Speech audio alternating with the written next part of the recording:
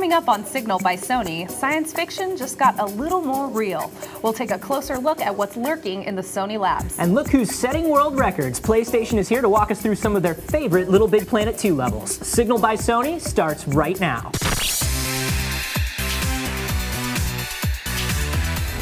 Hey everyone, I'm Melody. And I'm Anthony. We've got some fascinating stuff lined up for you on this episode. We've spent quite a bit of time on the show talking about Sony's current products, what's out now, what's coming very soon. But this time we're going to focus on emerging technologies and find out who's behind new innovations at Sony.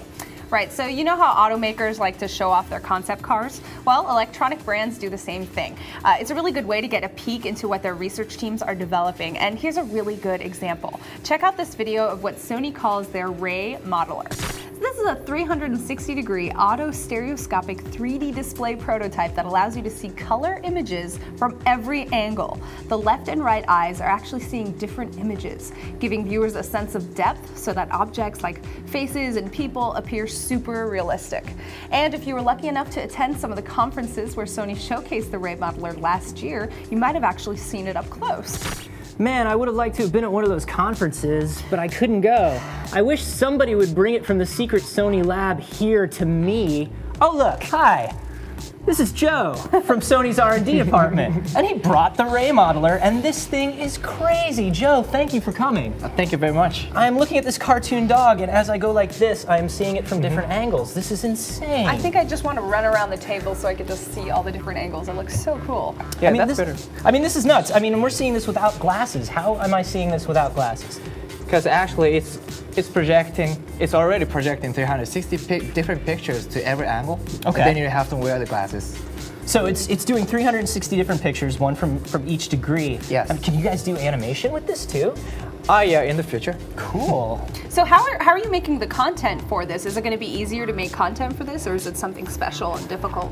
If you talk about the CG, it's not that hard, but if you are talking about taking the real pictures, it's going to be kind of hard because you need to prepare the several cameras and one object inside it, and we're going to do the software things to prepare the virtual cameras. So it's kind of like motion capture software or like that effect in the Matrix? Yes. Very cool. Close to it. Very cool. So I know that you have a couple different versions of the Ray Modeler because this is an R&D product, so you guys are doing tons of prototypes, yes. right? And on one of them you have hand tracking, right? So these like little dogs, as I did yes. this, would move along with me. How does that work? Yeah, this one doesn't have, but another prototype has the IR sensor here, and then we can track the hand and rotate the object inside it. I see. What are the different uses that you're using it for? We're thinking about the kind of digital signage and the medical applications and some other 360 view, the video games. Dude, I would love to do some video games. Could you imagine a platformer on that? That would be so crazy. We actually already have the Pong game. No way! Wow. That's not so today, cool. though. Sorry. So what are the exact dimensions here of the Ray Modeler? And can it get bigger? Can it get smaller? Yeah, we need some kind of breakthrough to make it a lot bigger or a lot smaller, but we're kind of working on the bigger one. About this size. Yeah? Okay, so about the size of like this actual pedestal that it's on. Wow. Yeah. You can put awesome. the one person's head actual size. That would be so funny. So I'm seeing a lot of like anatomy being displayed on there. What's the most interesting thing that you've seen this being used for? Actually, we have already exhibited this at the Natural History Museum in London and the British Library also. Oh wow. And we had lots of feedback from that. You know, it looks really crisp when we're seeing it right now, but I believe the frame rates on the device and on the camera is different, so there might be a little bit of a flicker. That's but true. when we're looking at it in person, like the textures look so cool. Like that little bear guy, he was all shiny, and then the little owls that you had, they looked really soft. Yeah. It was really cool and crisp how the textures came to life on this thing. And you can sort of hear like a hum coming out of this now, and I can tell something is spinning. How exactly is this working? Yeah, actually, it's rotating like 1800 rotates per minute. Wow. And really fast. So, and then why is the glasses here, I guess? Because I don't want anyone to be chopped, the fingers. To be chopped. Wow, it's going really fast, so if you put your finger in there, you're gonna lose it. That's funny, because the first thing I want to do, because it's 3D, is I want to touch it. Yeah. So I would have lost a finger already. Yeah. So thank you for that. Yeah. Very cool. Well, Joe, thank you so much for coming out and for bringing the Ray Modeler here. This is amazing, man. Thank you very much.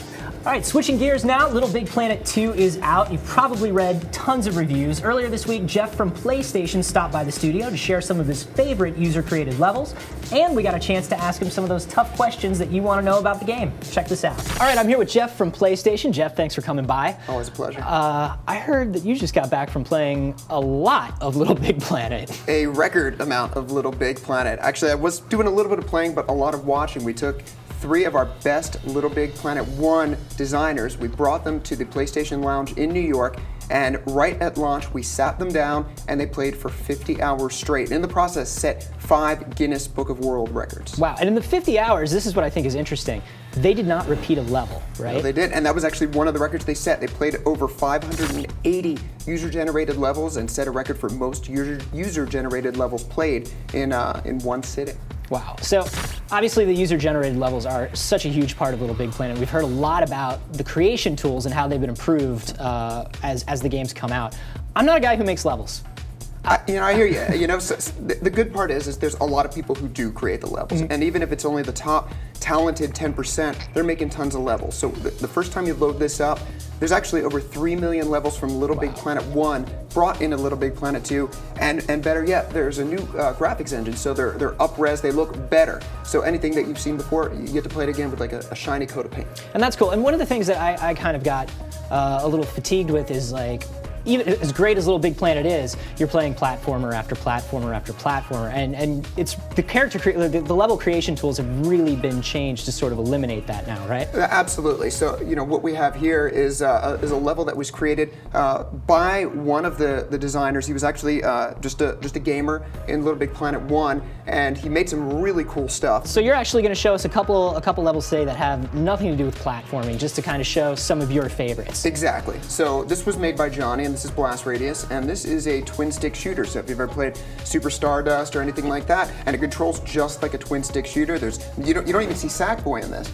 And this is a game that is most fun when it's played cooperatively. You can play with 4 other players. The best part is you can just jump online with other people, and this is not a platformer. And this is just something that he was able to throw together rather quickly, and it's challenging and it's fun. That's awesome. Now, one of the things that I had problems with, not problems, but it was kind of hard to kind of sift through user-created levels in LittleBigPlanet the first time. Right. How has that sort of changed and been made easier? Probably the biggest revelation for LittleBigPlanet 2 in terms of that is lbp.me. It's a website where you can go through and you can find what your friends have built, what the best rated stuff is out there, and then you can actually just click, add it to your queue, and then next time you load up LBP, you can go, you can read what other people have said about these levels, and it's important that to read the ratings and leave your own feedback. If you play something good, let other people know about it, and if you play something that you didn't like, save someone some trouble.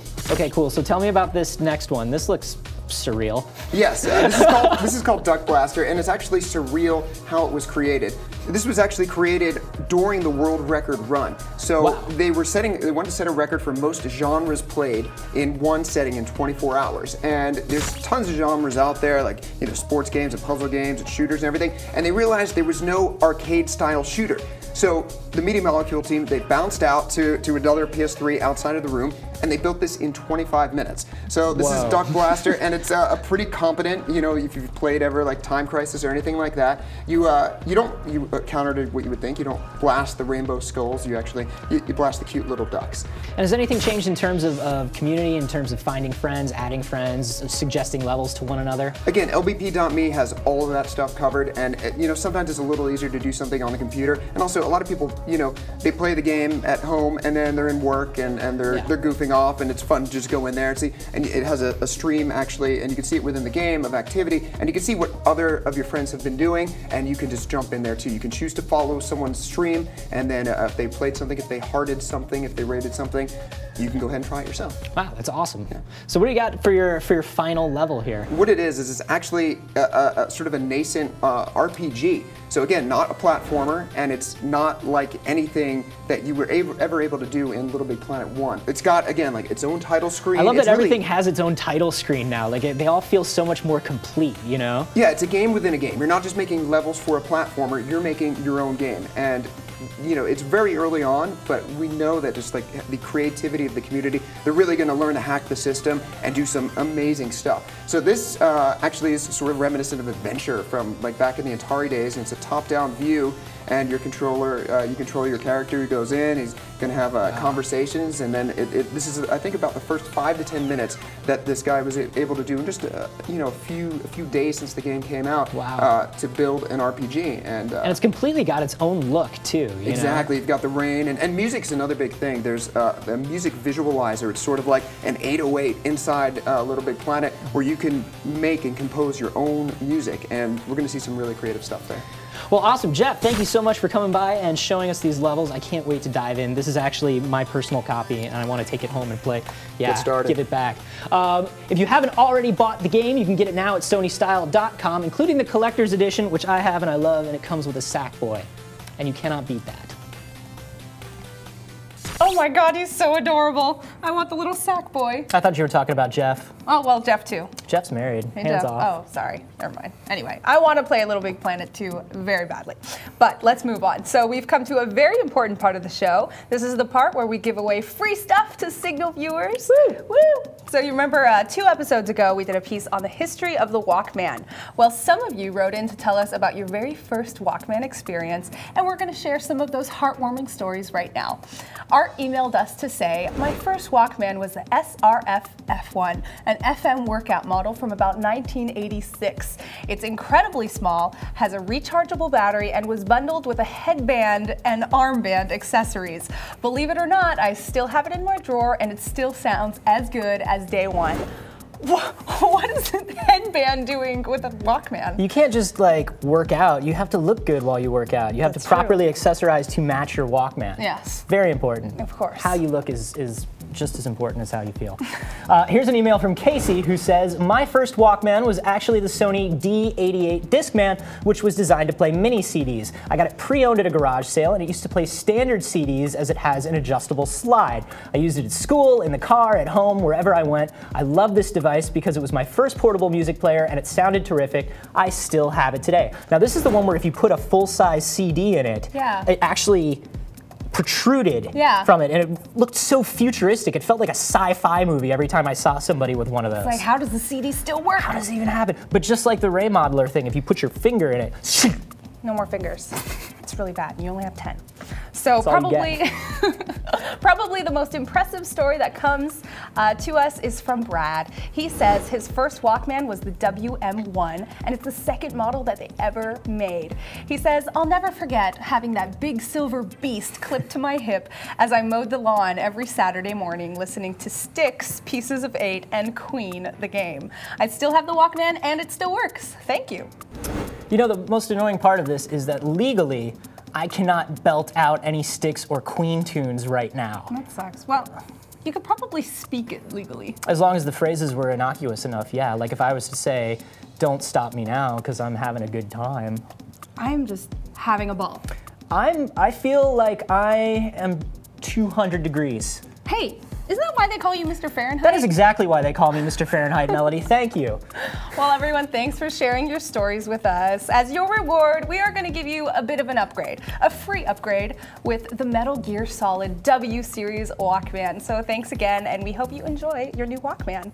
And just a reminder to the rest of our viewers, keep your feedback coming, whether it's a question about products or a topic you want us to cover. We're always open to your suggestions.